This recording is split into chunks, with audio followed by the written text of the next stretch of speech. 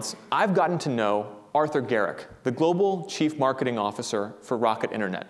When I first met Arthur, I was kind of like, well, another CMO meeting. And I've kind of got this down. I'm going to go in, I'm going to talk in very high-level terms about AppNexus. We're a platform, there's some technology, it's really good. And we'll get into some high-level conversation about agency rebates or about transparency or something. And when I got to the Rocket Internet offices in Berlin and we sat down, I think the very first thing he asked me was how he could pass in custom key value pairs and get them back out through streaming log level data. And I was like, I must have picked up the wrong business card. Are you sure you're the CMO? And this whole conversation was basically about things like we've been talking about today.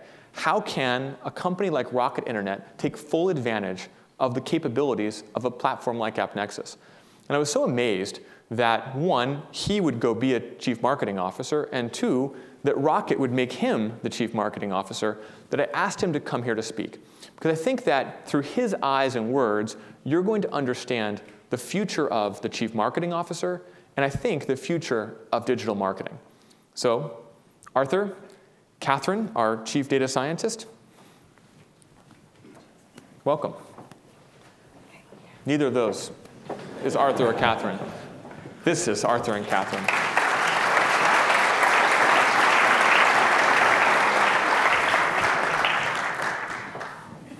Well, hello, Arthur. Thank you so much for being here today with us. So Brian said a little bit about Rocket Internet, but we don't hear from you too much as a company. The press says that you are an investment company, a venture capital firm, and an incubator all at the same time. Can you explain what is Rocket Internet? Yes, of course. So we say that our mission is to become the biggest internet platform outside the US and China. And what we do is we identify and build proven internet business models, and we take them to new underserved or untapped markets. And then we seek to scale them to market-leading online companies. OK, so how many different companies are we talking here? I think there's an official limit of 75 companies across 110 countries, and I think 30,000 people in our network. That's amazing. So can you name for this audience some of the companies that they might be familiar with, or perhaps some of the verticals? Yes, I think e-commerce, marketplaces, and fintech are the three pillars to our business model. So recent billion-dollar valuations within our companies would be Lazada, which is a general merchandise company in Southeast Asia, Home24, an online furniture store in Europe, or Defidi, an online fashion company in South America. That's a pretty big range. OK, so let's talk about specific markets. So if I were to grab an average person in Pakistan, say, what device would they have, and what would be on it, and how would you be connected to them? Yeah, so I guess you would find a rather simple Android device, maybe a feature phone. What they would find is they could order a cab through Easy Taxi. They could find real estate through Lamudi. They could find a car through CarMoody. They could go on a marketplace like Kemu. They could order from an Amazon business-like model like Deraz. There's basically, for every single need that a customer may have in an emerging market, we would try to find a solution to help find them. So you're saying in Pakistan, you have the eBay, the Amazon, the Uber, everything there, all in your portfolio. Yeah. All right, and so you mentioned a moment ago the number of employees. What again is the Rocket size, and did you have a recent IPO? Yeah, so yeah, we IPO'd in last October. Mm-hmm. So I think so I said the latest numbers, we have 30,000 people across 110 markets. And I think it's around $6.57 billion valuation, euros, sorry. Yeah. OK, so now let's talk about you. Brian said you are CMO. But what exactly do you do as CMO of this huge portfolio of companies? There's several tasks. So the first thing is we launch companies all the time. And when we do that, so let's say today we say we're going to launch this business model, then in 100 days latest we go live. So within these 100 days, I have to think about how to staff a team that launched this company. It's very different from, say, a normal startup, because we don't have the time to actually wait for scaling, wait for the breakthrough. So we have to get running from day one. So we have to think about how do we most efficiently get customers to this business model? What do we have to do? What kind of profiles do we need? And how can a platform like Rocket help with that? So my team and I, we staff the company. And then after 100 days, the goal is that after launch, the goal is to be payroll independent. So we actually seek to build independent companies that leverage the network effects in our portfolio. So you are running a centralized marketing function, but then standing up marketing functions within each of these companies independently. Is there a relationship there? What is the relationship there? So what we try is take, for example, our general merchandise model in Pakistan. So it would not make sense to have data scientists in Pakistan building on the same problems that we're solving in Nigeria or in Sao Paulo. So whenever we find a problem that would be worth solving centrally, then we will do so. So for example, we built a software that finds keywords for Google AdWords. That was one of the first big central projects. And so basically, you don't want to employ people speaking Burmese, Thai, Dutch, German, et cetera, everything in Berlin, and have these people book keywords. So we thought, we know what we're selling, and we know the language, so we can scrape the internet. And so we deployed a software after a few months of development. And for this company, we doubled revenues in search within 2 weeks. So that was kind of the first big project within our network. And that's the kind of problem we think it makes so much sense to solve that centrally, and it does not make sense at all to solve that in every single company separately. And that's also, we see the power of the platform. We had to have all different verticals, all different geographies. I think there's no other company that would be active in 110 countries across all these verticals and learn from the data that we have across all the companies worldwide. So basically, you're saying you're a CMO who's a data scientist in some sense. And you have been a data scientist previously, right?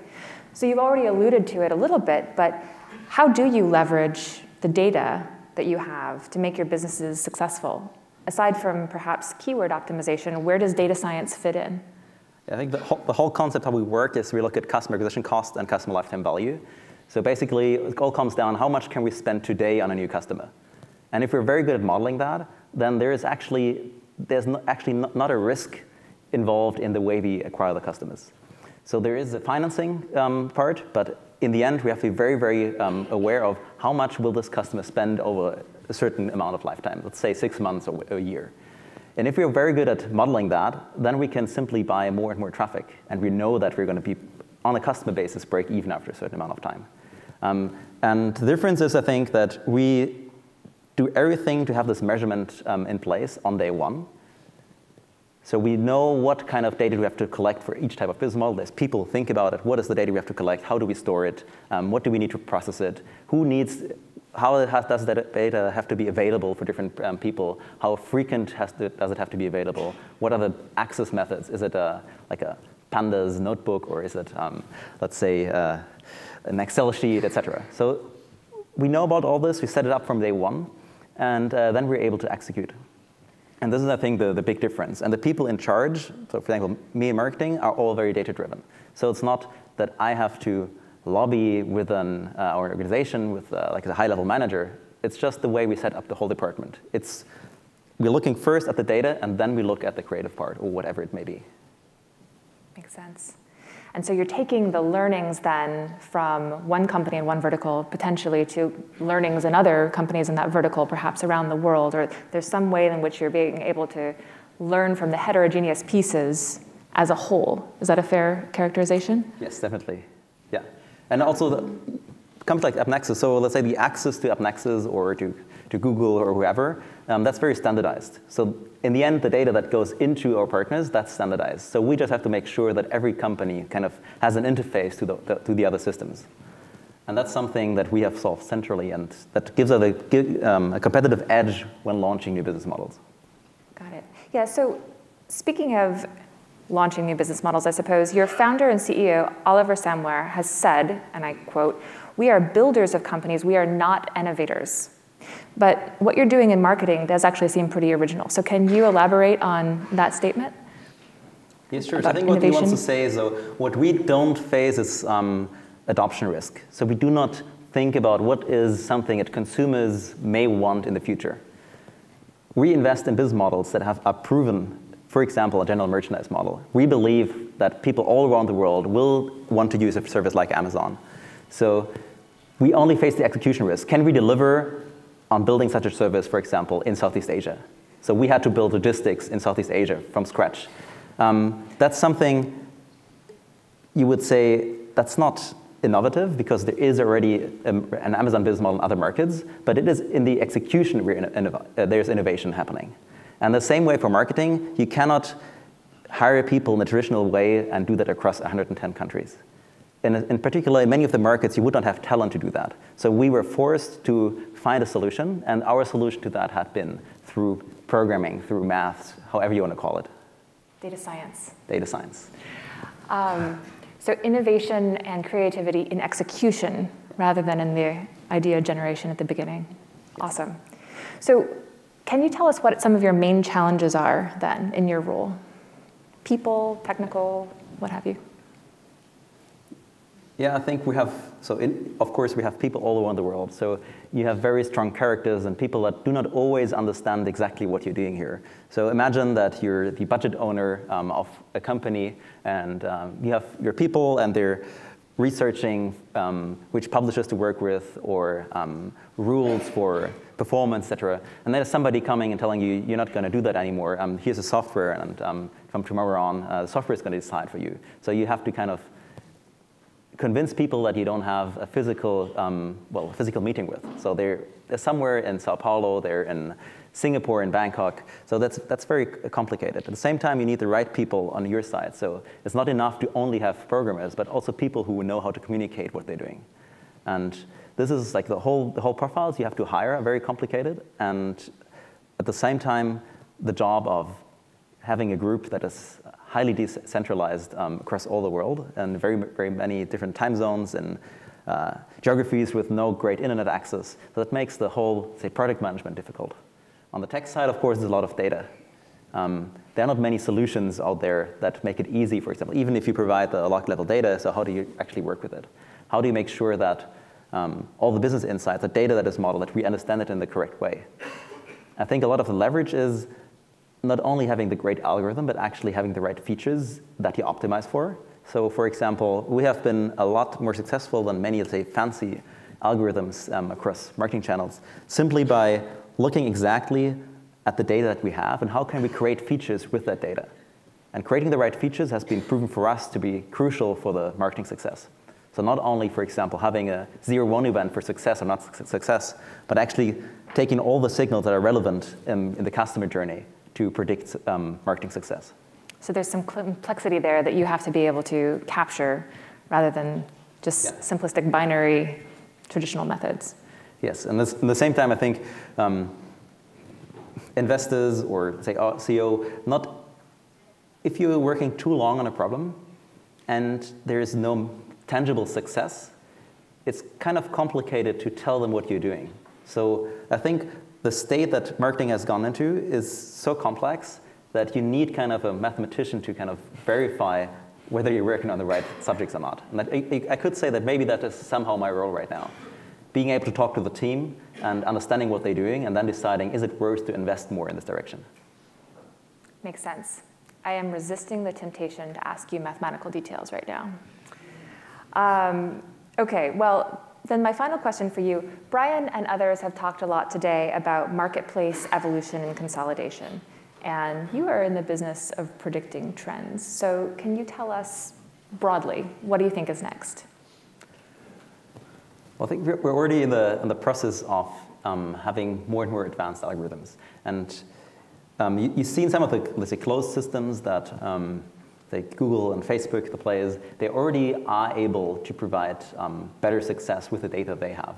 And of course, I'm a big believer that given the data that you have as an advertiser, you're in a much better position to actually predict marketing success.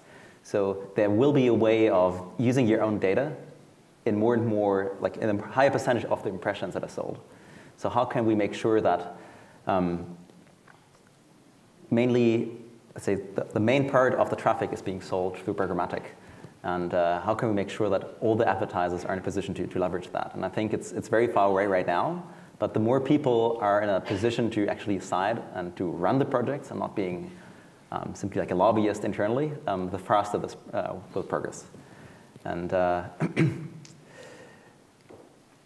So you think that'll be a trend broadly within the industry? Yeah. You think I think it's a broad leading trend. at the At front? the same time, like if you look at customer lifetime value, so the way we look at it, it's not what you make immediately with the customer. It's more about what do you make throughout a lifetime, and be it like a 6-month horizon or 1-year horizon. So understanding really well what are the influencing factors on cash flow coming from a customer, and basically building that conditional expected value. So given the information I have at auction time, what is the expected cash flow coming from that user discounted? And that's, in the end, what I want to bid. The second part is, do I actually bid this value, or do I have a strategy of saying, how do I best accomplish that? That's more on the low-level side. But high level, really knowing what can I expect in terms of revenues from this user, and then being able to have a system that makes it easy for me to compute this information and use it for decision-making. Perfect. So at a bird's eye view, then, you're extracting the value from the data and connecting it to meaningful advertising. Yeah? Yes. All right. Thank you so much, Arthur. It's a pleasure having you here.